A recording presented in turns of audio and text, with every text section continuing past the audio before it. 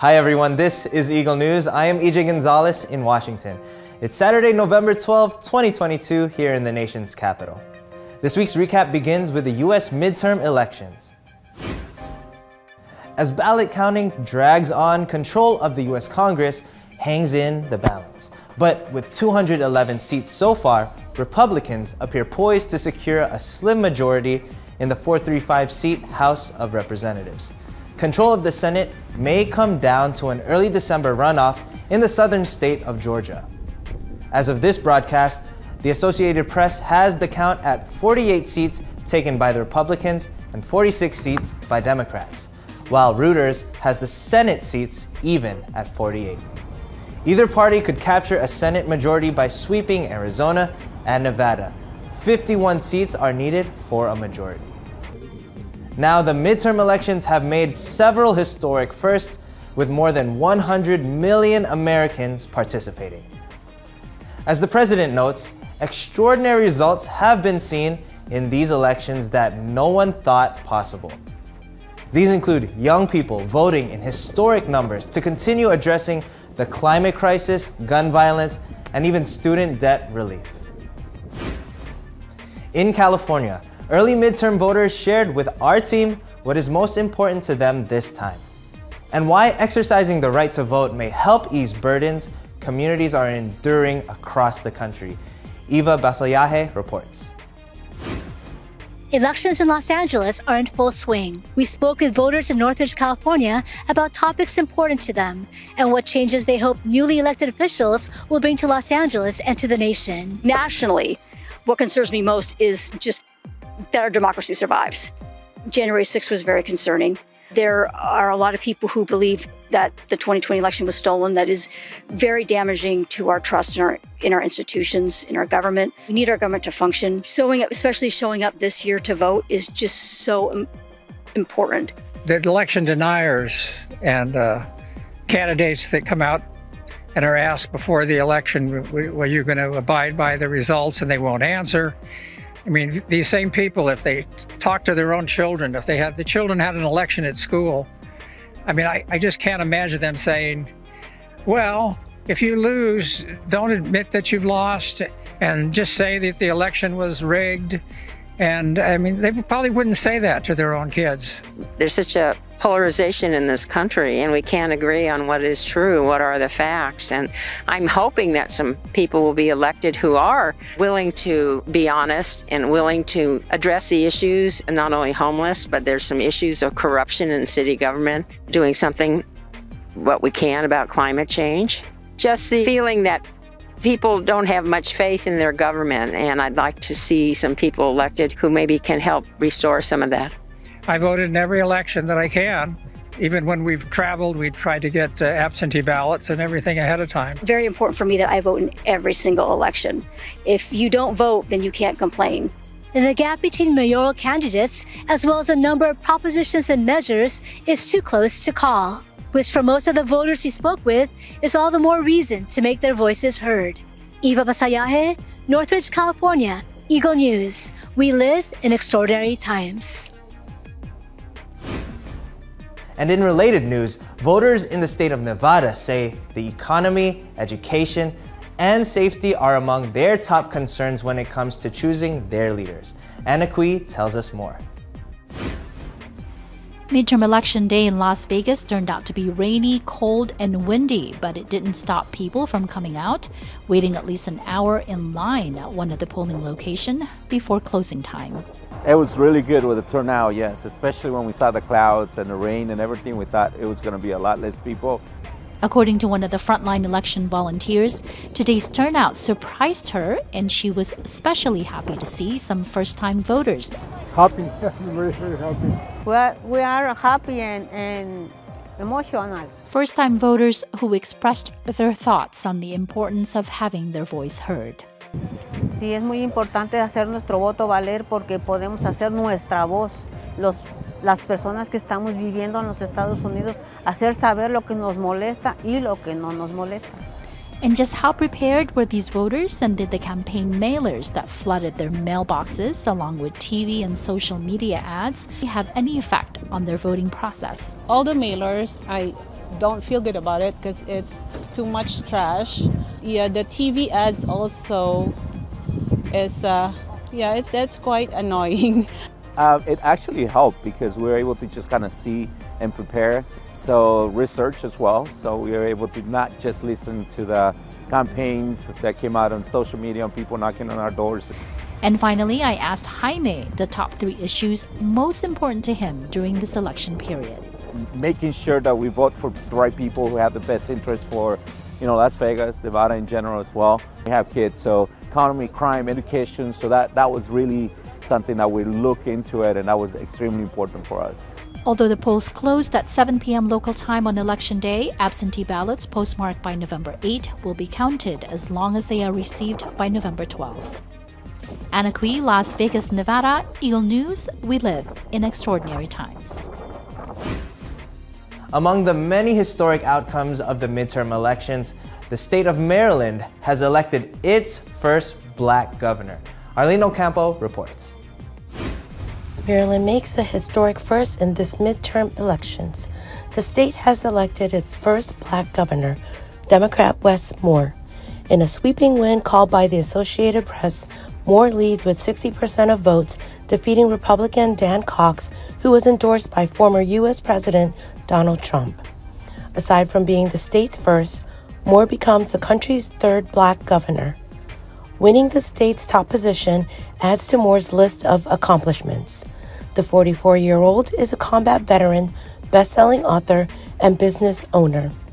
Moore says no matter your start in life, you deserve an equal opportunity to succeed, a job you can raise a family on, a future you can look forward to. Arlene Ocampo, Fort Washington, Maryland, Eagle News, we live in extraordinary times. More midterm news. Maryland's neighbor Washington, D.C. elects for the third term Muriel Bowser as mayor. We have Jeff Sanidad for the details. Muriel Bowser has been elected again as the mayor of the District of Columbia. This will be Bowser's third term serving the district as the mayor. We've all, I know that I did, went through an interview process with DC residents, mine for nearly 8 months this time, and I learned a great deal. I heard their challenges, their concerns, their best wishes, their big ideas. We were grateful to advance from the primary, and even more grateful that I have the opportunity to serve for a third term as mayor of the most dynamic city in the world. After her win, Bowser calls on district residents to submit what she calls big ideas for the next 4 years. Today, I want to announce to everybody where they can go to follow our transition, and that's going to be at together.dc.gov. And we're asking for anybody that has a big idea to submit that big idea. Later in the month, we'll all get together for a summit where we will discuss in person and through various means how you can submit those ideas and work with the leaders who will help us get there. She encourages Washingtonians to be part of the district's comeback and invites them to work at the DC government. Open positions can be found at together.dc.gov/jobs. Bowser also announces that a diverse coalition made up of district government employees and leaders from outside the government, which will help her gather community feedbacks as part of her third term transition team. Jeff Sanidad, Washington, D.C., Eagle News. We live in extraordinary times. Several extraordinary stories from Thomas Likeness today.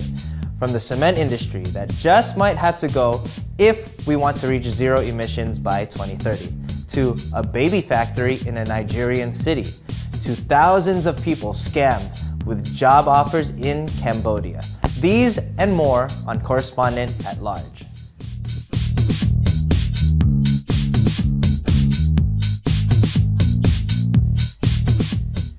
And now news and commentary from around the globe. The concrete jungles we live in, are they now a threat to humanity. The cement that is used in construction worldwide produces 7% of global CO2 emissions. In fact, engineers say if the cement industry was a country, it would be the third largest emitter of carbon dioxide, behind only China and the United States. As climate experts continue their annual meeting this week in Egypt, some say we have to go back to traditional building materials. Engineer Rupert Myers says the trouble with cement is the amount of heat needed to make it. Cement production is polluting in terms of its CO2 emissions. They mainly come from the production of clinker, so the heating up of what's called the raw meal, so this mixture of limestone and clay, up to very high temperatures, so 1,450 degrees Celsius. So what are some of the alternatives?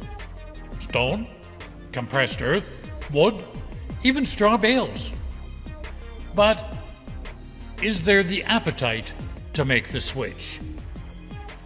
In Lagos, the capital of Nigeria, there's a maternity hospital with an unusual moniker. They call it the Baby Factory. That's the colloquial name given to this hospital. You see, some 240 babies are born there each month. That's an average of 8 a day. Nigeria is Africa's most populous country, and Lagos is projected to become the world's most populous city by the end of the century, with more than 88 million people. These numbers come as some express concern about the world's population today. It's reached the 8 billion mark. Women in Afghanistan have more restrictions on their lives. The ruling Taliban government has now banned them from entering public parks and fun fairs in the capital city. This comes just months after ordering access to be segregated by gender. Afghan women have been increasingly limited in what they can do. They're banned from traveling without a male escort and must be clothed according to a strict dress code. Schools for teenage girls have been closed for more than a year. Women say they're bored, there are no schools, there's no work, and now, no fun. They say they're tired of staying at home. Amusement park owners aren't any happier. They say women used to bring their children for family gatherings. Now that is not happening, business has ground to a halt. The lure of a promising job turned into a nightmare for thousands of people who responded to job offers in Cambodia.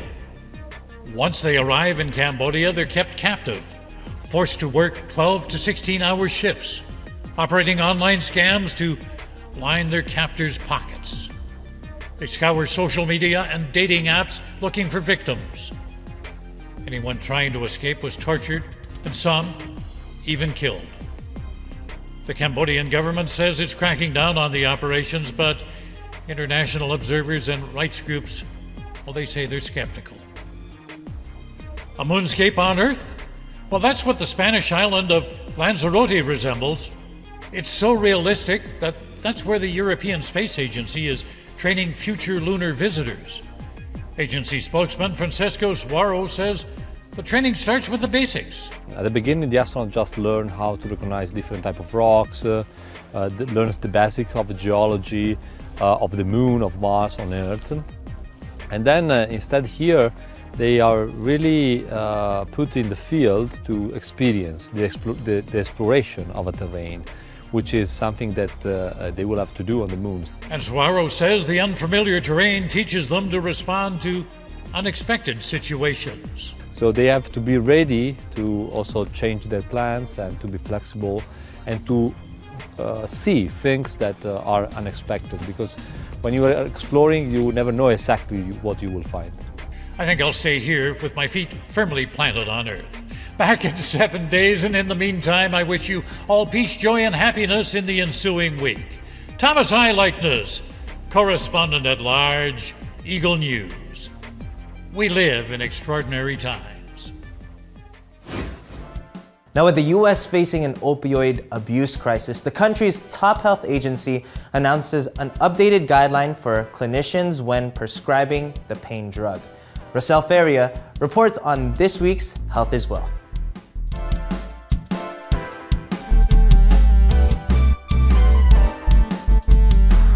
Centers for Disease Control and Prevention, or CDC, releases updated and expanded recommendations for clinicians providing pain care for adult outpatients with short and long-term pain. The 2022 Clinical Practice Guideline addresses determining whether to initiate opioids for pain, selecting opioids and determining opioid dosages, deciding duration of initial opioid prescription and conducting follow-up, and assessing risk and addressing potential harms of opioid use. The recommendations are voluntary and provide flexibility to clinicians and patients to support individualized patient-centered care. With millions of American lives affected by pain, the CDC says improving pain care and the lives of patients with pain is a public health imperative.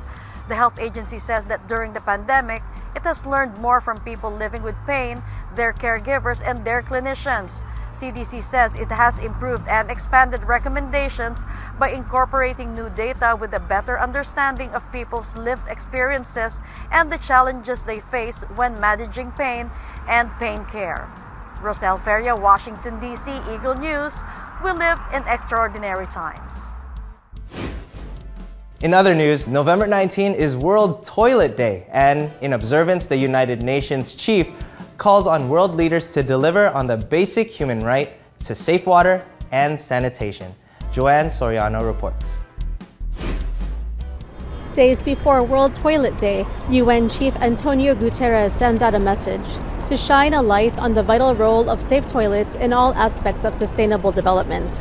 The United Nations says over 700 children die from diseases caused by poor sanitation, hygiene, and unsafe water.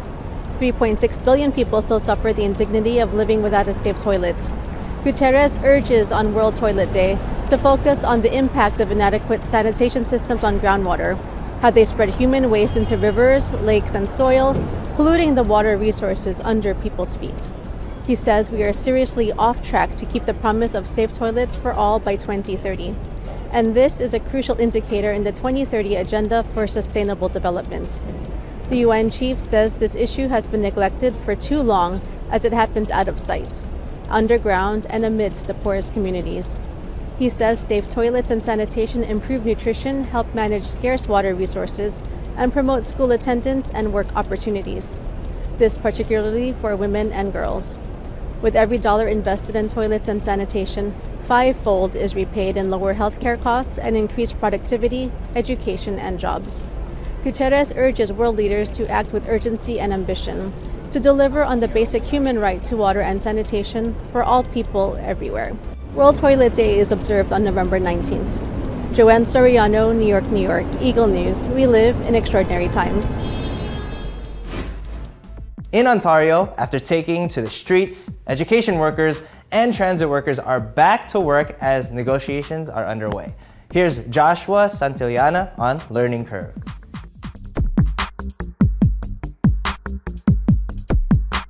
Several major strikes happened in Ontario this past week. Workers of GO Transit, one of Ontario's main public transportation systems, went on strike Monday. Meanwhile, education workers from the Canadian Union of Public Employees, CUPE, followed through on their promise to strike against the provincial government's strike ban. GO Transit workers negotiated with Metrolinx, a crown agency of the Government of Ontario, addressing safety issues in the workplace. After a deal was not reached, 2,200 workers went on strike Monday morning. GO Transit workers have since returned to work as the union continues its negotiations with Metrolinx. CUPE's long-standing and largely publicized debate with the Ford government ended this week after a successful strike. Premier of Ontario Doug Ford, along with Minister of Education Stephen Lecce, announced that they will repeal Bill 28 this Monday. The bill, which was passed quickly, made strikes illegal for education workers and used the notwithstanding clause to disregard the Human Rights Code. Nonetheless, education workers, along with thousands of allies, went on strike despite a $4,000 fine a day. Since the removal of Bill 28, education workers are back to work, and CUPE continues its negotiations with the government for fairer wages. Joshua Santillana, Toronto, Ontario, Eagle News. We live in extraordinary times. Now let's head back to New York, where tens of thousands of runners, including some celebrities, take on the city that never sleeps. Joanne Soriano on EBC Sports International.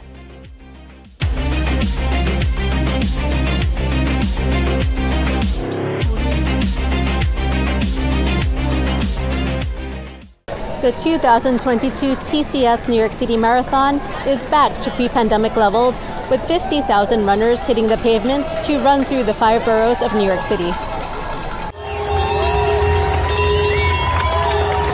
Runners were greeted by cheers from the fans lining the streets during this miles-long party. The first to come through the course were the wheelchair division and elite runners. Sharon Lokedi from Kenya took first place in the elite women category in her marathon debut. Daniel Dunashamento from Brazil took an early lead. Evans Chebet from Kenya then took first place in his New York Marathon debut. Chebet also won the Boston Marathon in April of this year. Runners from all over the world arrived in New York to take on the marathon. Filipinos were present on and off the course.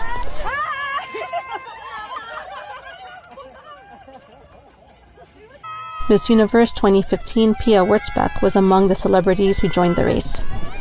Spectators waited eagerly on the sidelines for family and friends. We asked some of them who they're cheering for today and what made them come out to show their support. We're here for my cousins. They're here running, as well as my friends. And why are you out here supporting them today? Oh, because of the cause. I ran the marathon as well, and I'm more like supporting like the active living, healthy lifestyle. I'm supporting today my brother and my sister. I want to support them so to add more energy and power for them. And I love them. A finisher shared his thoughts on his first run in New York City. It's crazy. It's my first time here in New York. The crowd is so fantastic.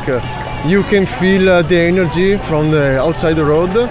And when you arrive at the finish line, it's so beautiful. Crazy. Whether you count it as 26.2 miles, 42.195 kilometers, or 55,000 steps, a marathon is a feat of the human spirit. Joanne Soriano, New York, New York. Eagle News. We live in extraordinary times. From moving feet on the pavement, let's go to moves made on a board. Chess. Chess Grandmaster Nigel Short visits Papua New Guinea to inspire enthusiasts to pick up the game. In Port Moresby, Echo Hortaleza Canyola reports on Oceania at a glance.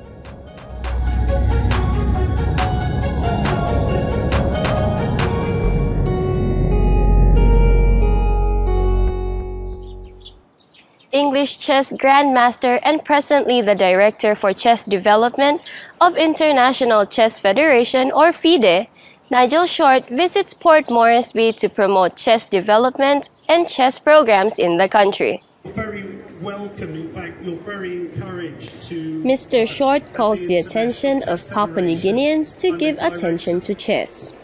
He dreams of chess profiles raised into having national or international chess tournaments. A single event like this is to get attention, to get publicity, to raise the profile of the game in this country. It is a very beautiful game.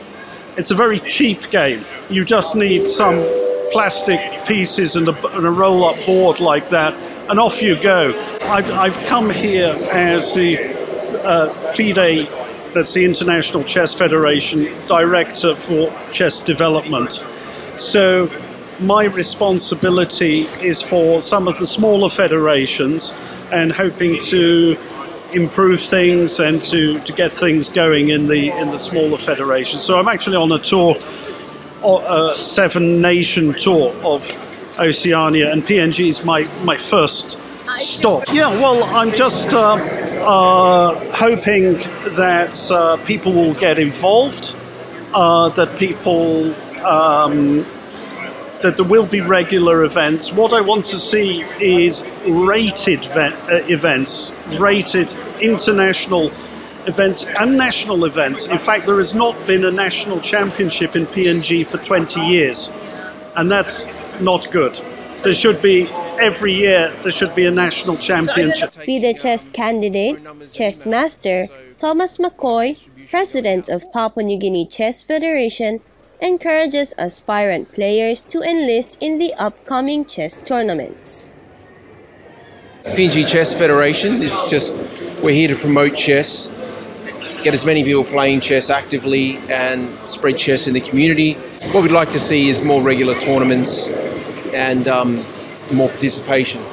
It's a free game, you know, and there's a lot of fun that can be derived from playing chess. This is a kind of community sharing exercise where you're getting people together to play over the board and face one another. Nigel Short plays a simultaneous exhibition with 19 chess enthusiasts with different nationalities. While we're playing, the excitement is really rushing inside of my chest, especially the first move. Yeah, but eventually I able to control the feeling and focus on the play. I feel very excited because it's a play with a grandmaster. It's very challenging and he's a great player. Well, yeah, a lot of challenges. He's probably one of the best in the world. Well, yeah. So playing against him is a really good opportunity. He's really polite and he's so intelligent. I'm pretty sure he can close his eyes and visualize his next move like that. A 13-year-old Filipino boy, Jorlon Quinola, the youngest among the players during the simul, manages to be the last 3 players defeated by Nigel Short. Echo Hortaleza Quinola, Port Moresby, Papua New Guinea, Eagle News, we live in extraordinary times. As temperatures drop in the United States, vacationers tend to seek warmer climates. Places like the Bahamas, whose tourism economy suffered from the recent pandemic and also severe weather, are given a much-needed boost. Jane Kathleen Gregorio speaks to residents in the city of Freeport as they share how life is like living and working in the Bahamas. Here's Adventure Awaits.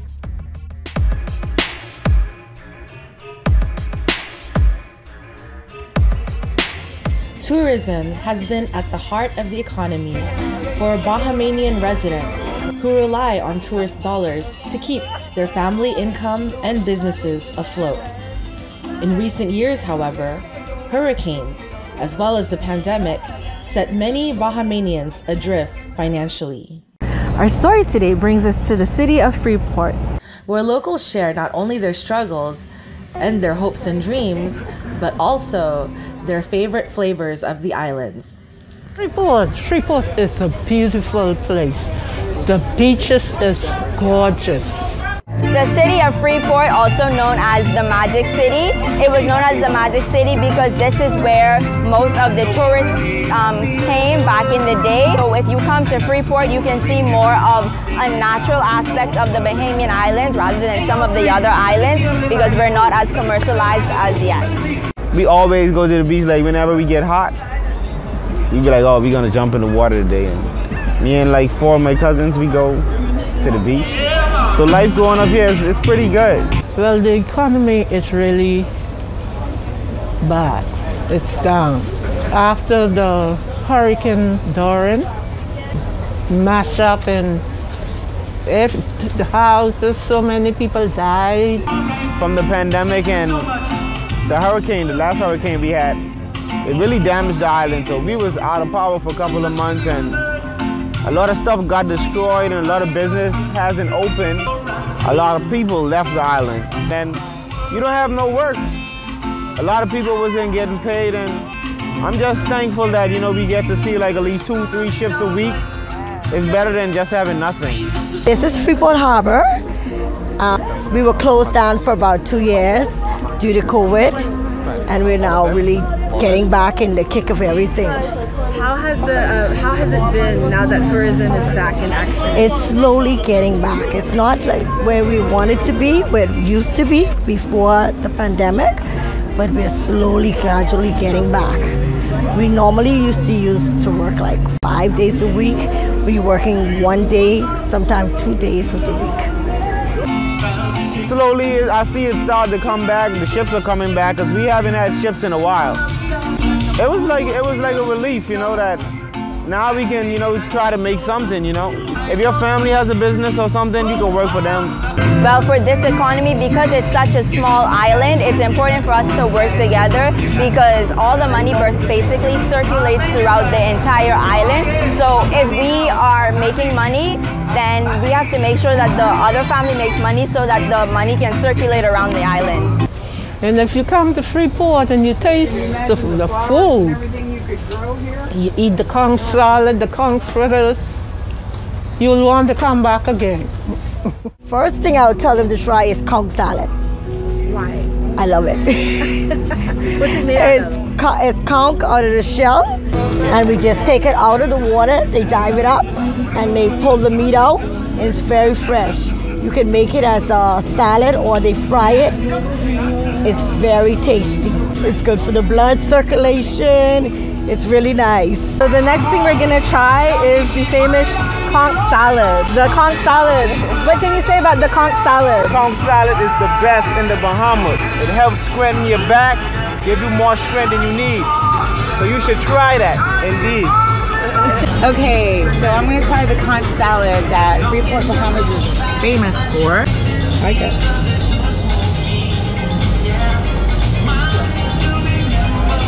And here goes. What do you think of it? It's good. Real pineapple-y and lemony, but with a little bit of a kick. It's very, very good. Conch fritters here. They are so delicious. What's your impression of Freeport since the last time you came here? There was nothing exactly that. Last time I was here, all of these shops were closed, and I didn't think there was much at this port, but I'm enjoying it so much. There's so many shops and really good prices, very reasonable. The food is amazing. Thank you so much for joining us here in Freeport, Bahamas. Jean Kathleen Gregorio, Eagle News, Freeport, Bahamas. We live in extraordinary times. Now from the Bahamas, let's head over to SEMA 2022 in Las Vegas again. Experts of the electric vehicle industry share the basics of how to, as well as why, convert your automobile from gas-powered to electric. Red Manalo reports.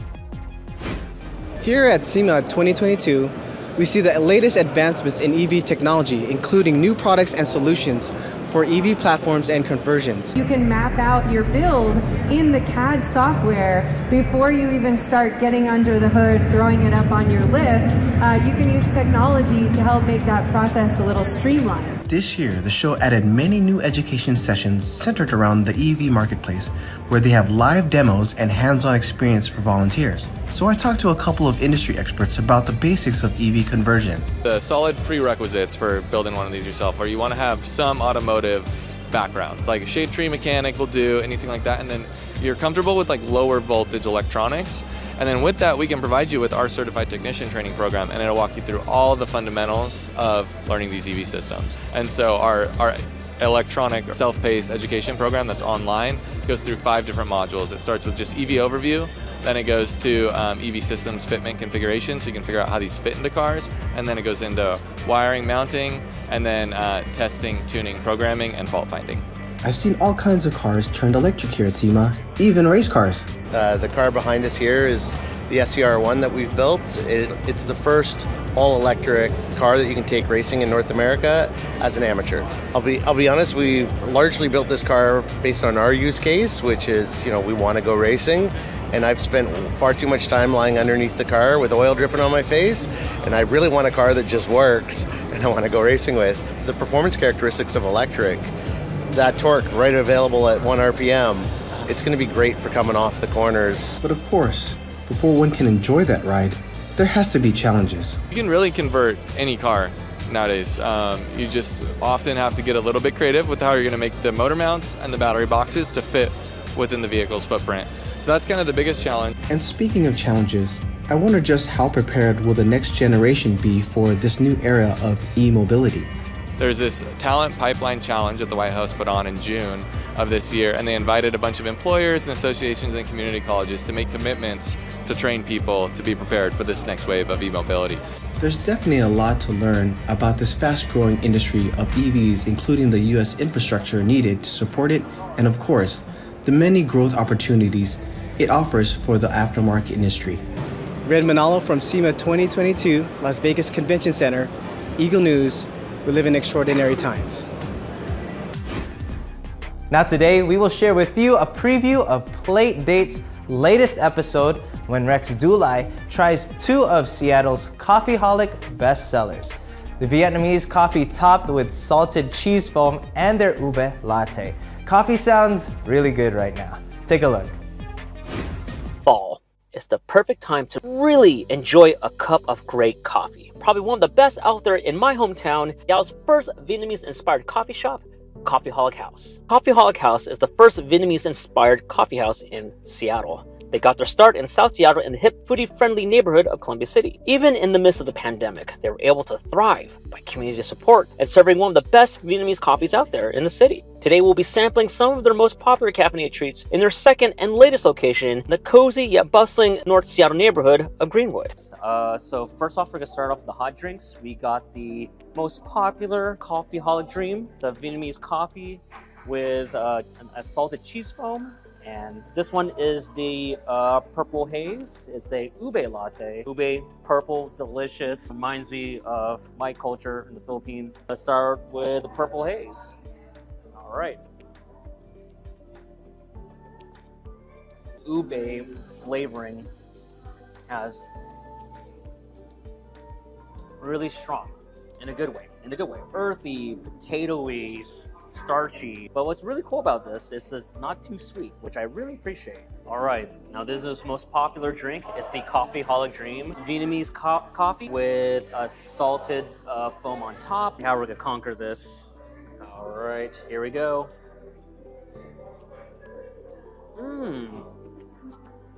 I really like that blending of the salt and the coffee and the sweetness of it. It matches, oh my gosh, so perfectly well. It's a wonderful blending. And what's this on top?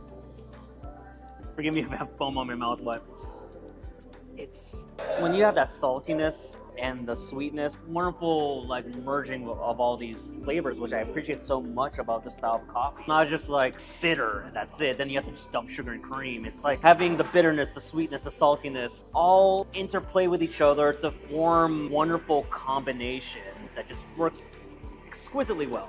I think what I appreciate about Coffeeholic is that they embrace their Vietnamese heritage, but are willing to take culinary risks and push coffee to the next level. Rex Dulai, Seattle, Washington, Eagle News. Visit our YouTube channel Eagle News Live for full episodes of Plate Date. And before we let you go, here's our photo of the week from Mylene Cuscio. This is a view of the sun rising over Granada Hills in Southern California. The shot was taken atop Mission Point Trail. Thanks, Mylene, for getting up really early to get to the spot. Hope you enjoyed your hike. And thank you all for joining us again. If there are stories you want us to share with you, just comment below. View, like, share our other shows. City Limits with Alan Basalyahe. Connected with Dr. David. Take a seat and join us with Anna Kui. Plate Date with Mike Hudson and friends. Plus, Journey, Stories of Filipinos in Canada with Kathleen Cruz. Follow us on YouTube, Facebook, and Twitter at Eagle News Live. I am EJ Gonzalez. We live in extraordinary times. Happy weekend, everyone.